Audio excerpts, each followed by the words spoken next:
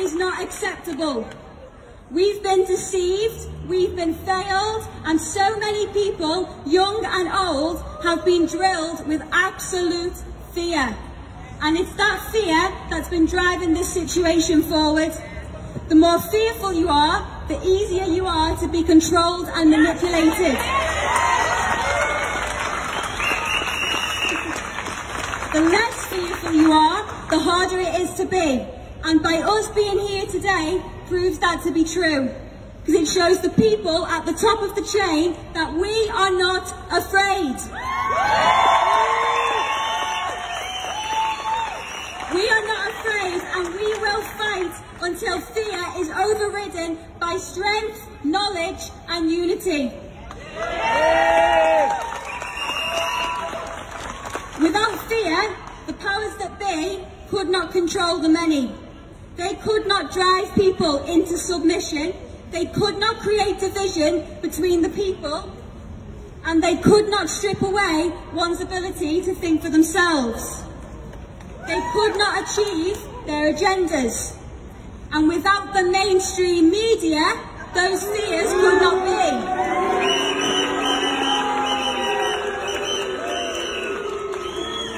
As a young person, defund the BBC!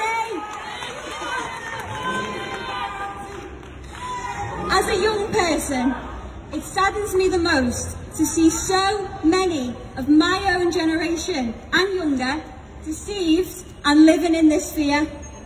So many do not realise just how threatened our futures are. And as young people and children, we are the main targets. We are young and ever growing, and our minds are very easy to mould, and that's been done through the likes of reality TV and the manipulative, addictive, brainwashing, influential ways of social media.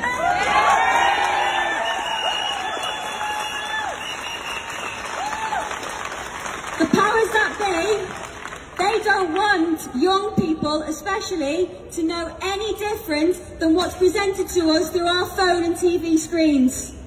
They don't want us to see the real world for what it actually is. They don't want us to be able to communicate properly, to be strong-minded, and they don't want us by any means to be able to have our own minds. As young, growing individuals, they don't care about us at all.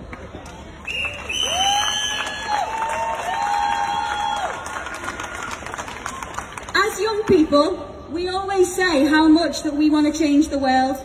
And if we really want to do it, we need to start looking up and out from those screens at the real world around us.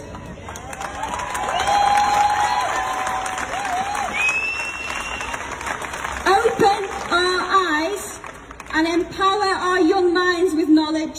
Question absolutely everything from social media to mainstream media to COVID-19. On the 19th of March 2020, the government website stated that the virus was downgraded from being a high consequence infectious disease. 4 days later, we went into lockdown. Why?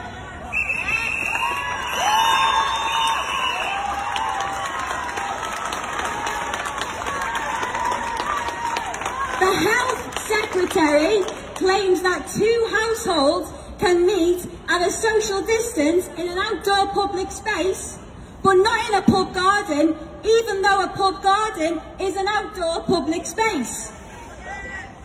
In some restaurants, you must wear a mask when ordering takeout food, but not if you're ordering to sit in. But what's the difference? Are you wearing a mask because you are fearful of this virus and others around you? Or are you wearing a mask just because you've been told to in the places that you've been told to wear them out of fear of the consequences?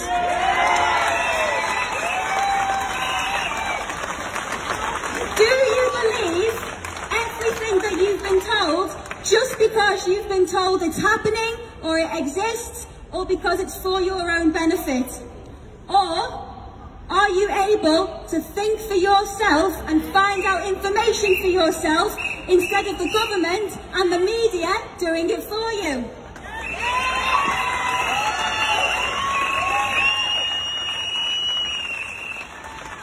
There is absolutely nothing logical or straightforward about COVID-19.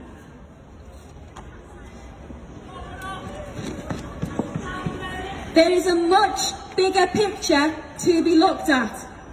So I would strongly encourage you all to look into the following.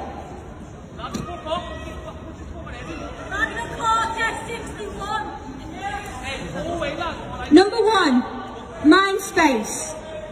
From the Institute for Government, it's a document that was created in 2010 by the British Gov, which discusses how mind control is used to influence the change of behaviour in society. That's mind space. Number two, Operation Lockstep. Operation Lockstep is part of a wider document called Scenarios for the Future of Technology and International Development, written by the Rockefellers in 2010.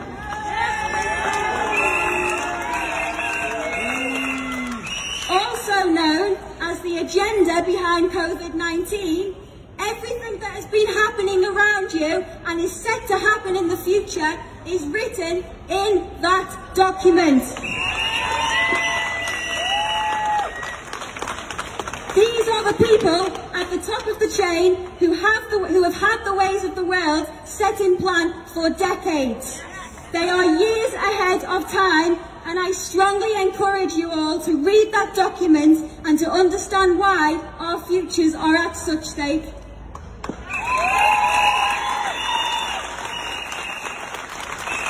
I'd also strongly encourage the following to be looked into. UK Column News, Dr. Rashid A. Buttar and Dr. Vernon Coleman.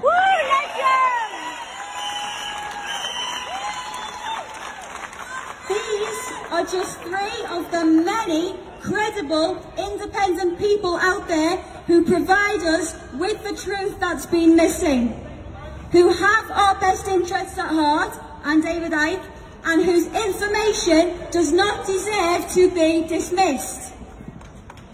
It's time now, more than ever, for people of all ages everywhere to unite.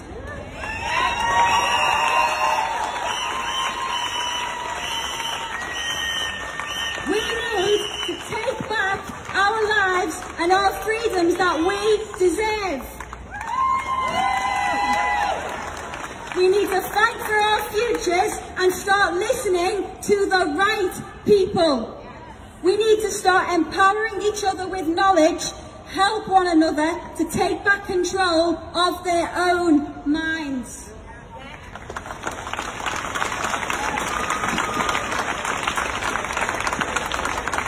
Talk to each other, calm and collected, in ways that leaves people thinking and questioning. All of us here today, never stop speaking your truth.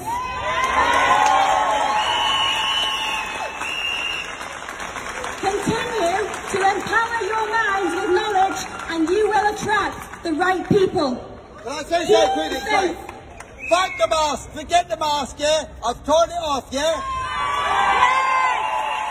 Thank you. Keep the faith. Those who are willing to listen will listen. Because we are the 99%.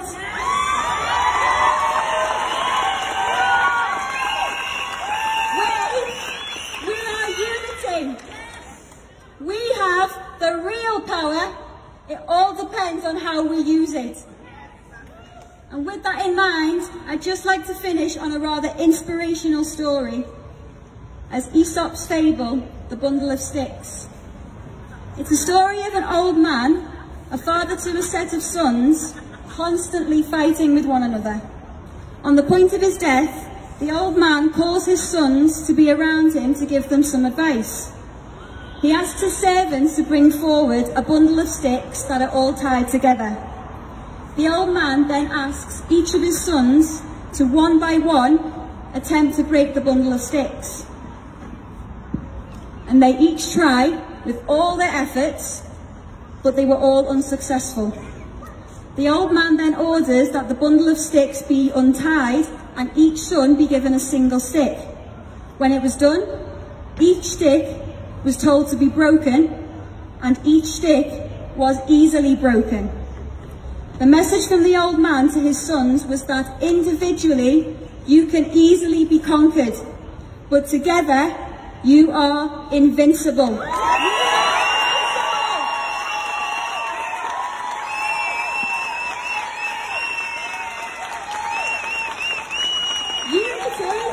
Union gives strength.